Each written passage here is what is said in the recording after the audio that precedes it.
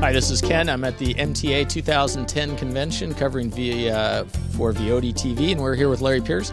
Larry spoke about identity theft and malware. So why don't you tell us a little bit about how those two are interrelated? Okay, well, the relationship between malware is the critical path where all of the identity is being stolen, or it's a path by which identities are being stolen. Malware finds itself resident on your machine. It can do things like logging every keystroke so that when you sit down to do online banking, make purchases through Amazon or purchases through eBay or whatever, all that information is collected, and then at 2 o'clock in the morning when you're sound asleep, your computer's still on, that information is sent to a filtering point somewhere, all that information is collected. The recipient of all that information then has a file that, believe it or not, he can go back to the web and say, I have this for sale. Who wants to buy it? Someone buys it. They can burn CDs or burn individual credit cards that are then sent out to their leg people, their foot people, their foot troops. They go out and they make purchases with everything, and the goods are then sold on eBay or Craigslist or taken back to stores for refunds. And lo and behold, there's pots and pots of money that can then be distributed amongst the people who are perpetrating the evil.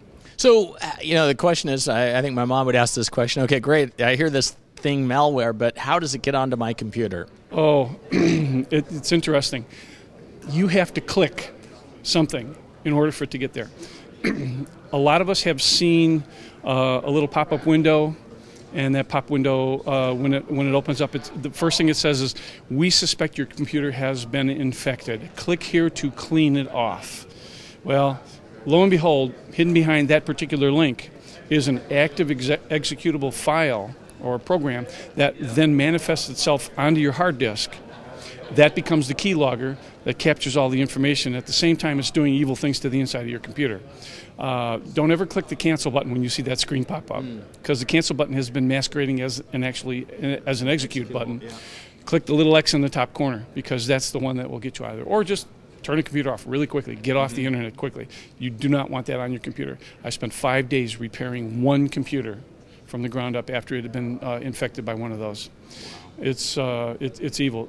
It could come from bad links. If you are a subscriber to Facebook or one of those social networking sites where you see a lot of activity, where you get a lot of URLs sent to you, a lot of links, the danger is in the links. Places like Facebook, Twitter, LinkedIn, these are all great sites. The problem is that when people use them, they can unwittingly misuse them. So best thing to do is just keep your virus detection up to date. If you're using McAfee or Norton or Kaspersky, make sure everything's up to date. Run more than one software tool. So if you have one that does malware, one that does spam on your computer, run them simultaneously. It's probably the best way to capture all the bad things that are going on.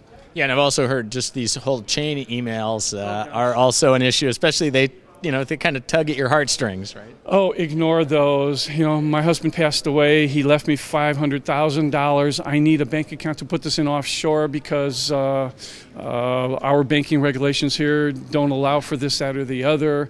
If you would send me your banking information, I will transfer the money to your account. Yeah, right. And not in this lifetime. So that's not something you really want to do. Phishing emails is what they're called. You can also see phishing done on corporate sites on corporate sites as well. Facebook is an example.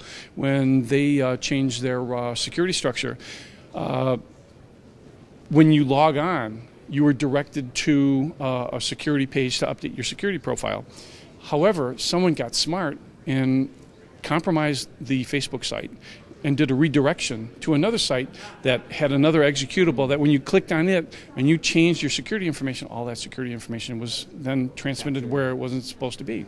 Yeah, they're notorious for the way they do what they do. And it's just one of the things you have to be aware of. Just don't click on anything that comes from someone you don't know.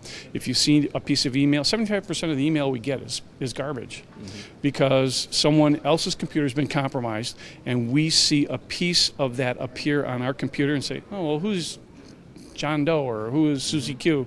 I don't know them. but yet we're tempted to go and open the link because we see something that looks interesting. Don't ever do it.